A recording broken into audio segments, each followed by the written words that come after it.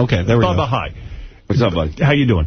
Now, Bubba, this has been going on a long time. I played some of the songs that you guys wrote. You bashed Dee.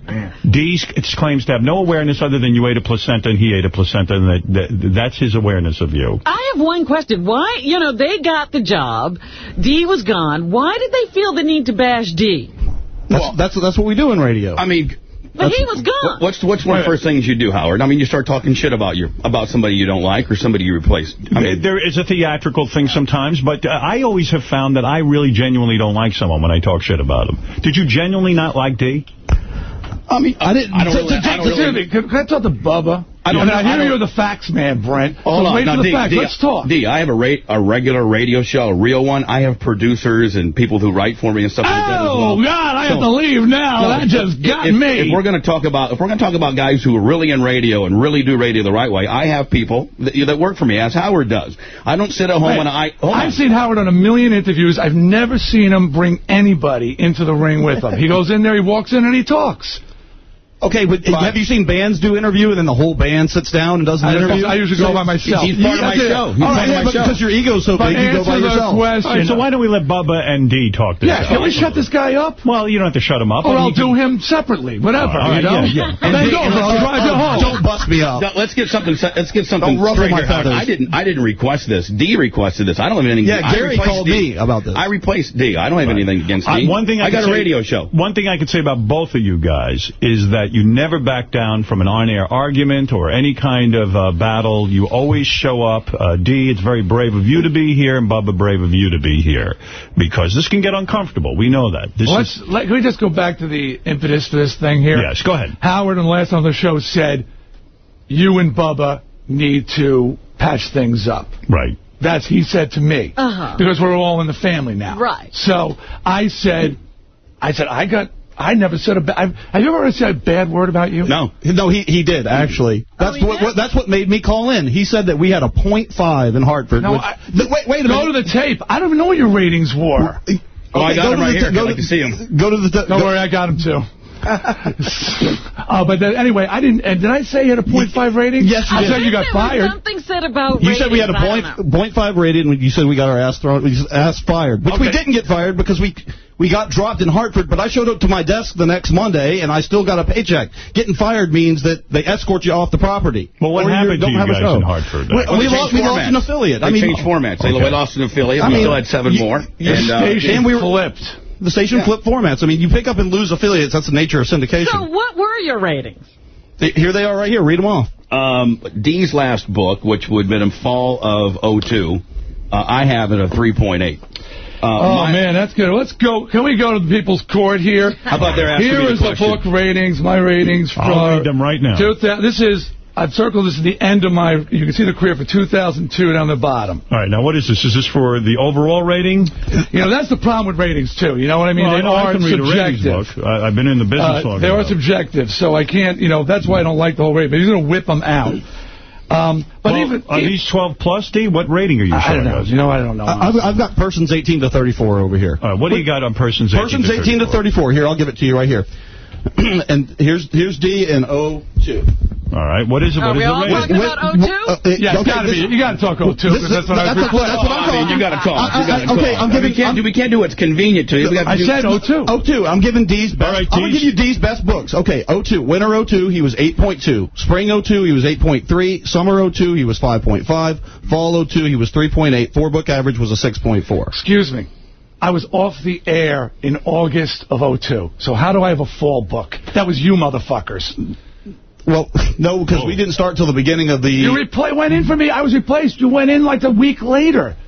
I wasn't on in the fall. I left in August of 02. Okay. So you're reading your own book. Okay. I'll just laugh. All right, I know I got a job today. So here, hang on. On your network. I'm not a leotard away from looking like Elliot Often. Hey, shut up, fathead. But if you want to get some, come on, buddy. I'm not afraid of some 52-year-old Elliot. You're like, right? You're really what are you going to do, fucking sit on me? Well, if I need to, I will, brother. Jesus Christ. What?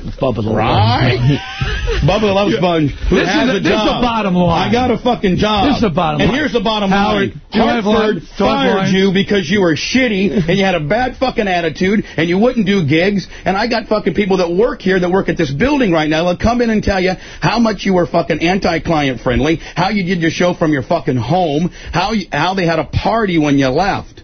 That's the bottom fucking line. We can compare ratings. I'm going to tell you something. I was in market number 19. If you want to compare my home market to your home market, let's do that as well. I'm an 11-time, I'm a 9-time Billboard winner. I'm a 2-time Radio and Records winner. How many fucking awards have you won in this industry? Stick to you and David Lee Roth being fucking 80s has-been. Leave radio to guys like Howard and I who do it for a fucking living. Shut the fuck up. All right, well, let Dee respond. Go ahead, Dee. All right, I was fired. Right. Because I sucked, I had no ratings. Right. Right? Right. Well, that's what he claims, yes. Here's a letter from the general manager of the radio station. All right, let me read this. Saying they want to renew my contract. Dear Dee, year 3 at the end of your first radio contract term is approaching. We've seen good growth in Morning Drive, and just as we know you are committed to continued growth, Clear Channel remains committed to the growth of Dee Snider Radio. In accordance with the terms outlined in Exhibit A1 of your employment agreement, this letter will serve as our written notice that we wish to renew your employment. As always, Dee, thank you for your continued commitment. Well, there it is. I've always just said it was a negotiations issue. Negotiations fell apart. And, yeah, they fired me because we weren't going to renew under the conditions they wanted. Right. That's the general manager of the station. And you were doing mornings in 2002, right? Yes. In 2002, we won Rock Radio Morning Show of the Year in R&R, and we won it in 2003. Let's go back to the beginning. I was in market number 19. Have I ever said anything negative about you guys? That's what we're here for today. That's what when you were on Howard the first time, is your memory that short? So let's just say that I said something negative on that time. Ever before that. Dee, it doesn't matter what the fuck you said. No, wait a minute. Man up and say it to me right the fuck now, bitch. What the fuck are you talking about? If you got some problems, let's fucking handle it. You are disgruntled because I replaced you, and you, I got fired, and Bubba replaced me. I could give a shit whose dick you suck, motherfucker. I don't fucking suck no dick, but you're sucking but Bubba the Love Sponge, I got a feeling you're sucking a lot. Well, I don't think I'm sucking a lot of dick, Dee. And you know what? Stick to being a fucking 80s rocker. You do it well. I don't want to be the front man to your band. Stay in Florida. I like it there. Where people like what you're doing. I do quite well there, brother. I know you do quite well. It's the only reason why you're on Sirius. Well, exactly. All you bring to the table is Florida. Which the bottom line is do your fucking thing. I'm doing my fucking thing. I never cared about you. I don't care about you. I wouldn't be here if Howard, as a friend, didn't ask me to make the piece. I said, what piece? I've never had a bad word. I don't even know you. You know all about me. You're writing songs. You're singing about me. Songs. How I blow, how I suck, how I this, how I that. I don't care about you, man. I replaced you, so what am I supposed to... Congratulations. Bubba, he's saying he never had a beef with you. I never said a word about you. I have a nationally syndicated show, 200 stations in North America. I could have said something. You should have. I don't. It's the house. First of all, it blows me away. You sided with management, man. You sided with management. No, I didn't side with management. They let me go, and you sided with management. Am I supposed to say... No, you're not supposed to say anything about me. No. You're a replacement. Take over. Go. Whoa.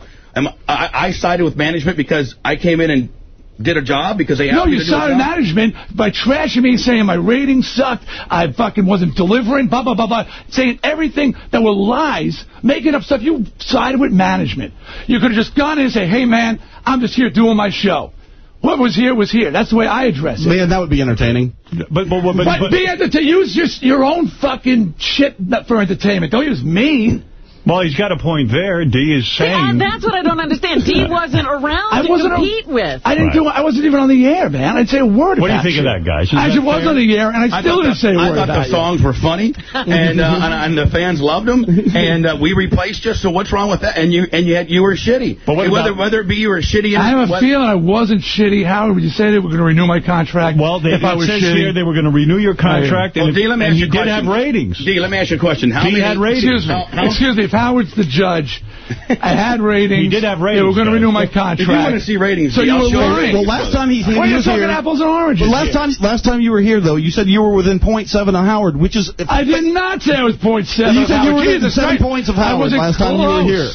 All right, listen. What?